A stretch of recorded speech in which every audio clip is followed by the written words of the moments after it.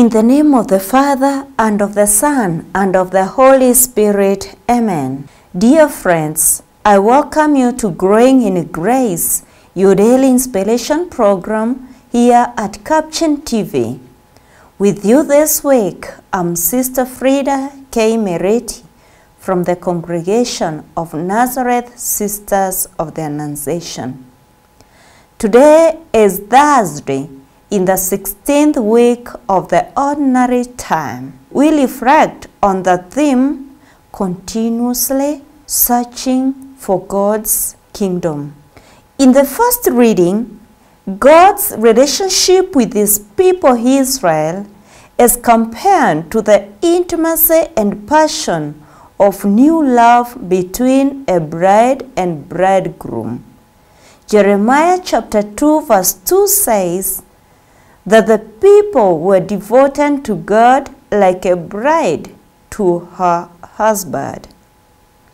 Jeremiah chapter 2 verse 4 to 11 says that this relationship between God and his people Israel was so short-lived, because as soon as the Israelites entered the promised land, they turned to the worship of other gods in order to find satisfaction.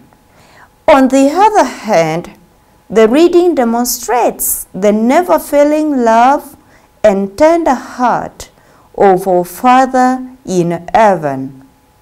The prophet Jeremiah warns us against breaking the heart of God when we stray from his love in search of comfort, consolation, and satisfaction in that which is disguised as the remedy to our problems, to our difficult situations, or even the hard challenges of our lives.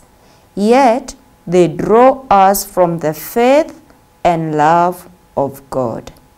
The reading also warns us against our seasonal and short-lived intimacy with God.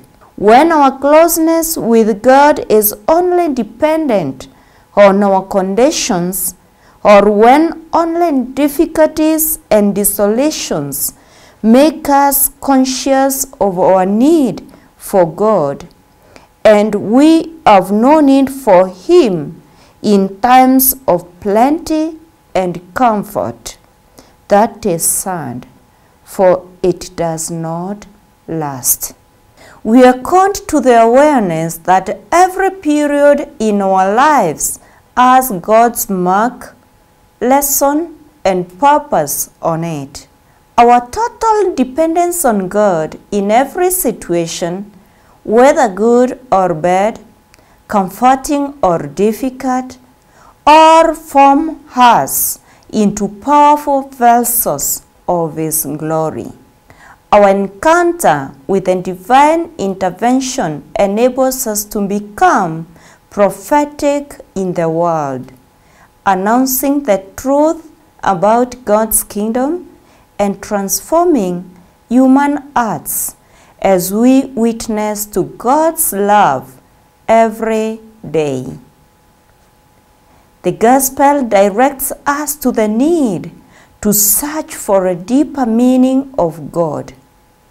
It also invites us to open our hearts to the loving Word of God, to understand God's deeper revelation through his Word and through the people we serve, as well as the events of our lives, as we seek our way to his kingdom, which is the ultimate goal of our faith.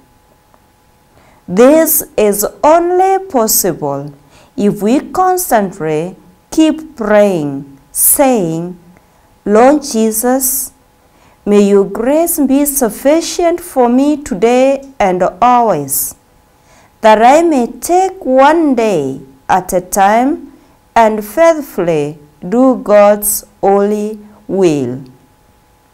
May God bless you.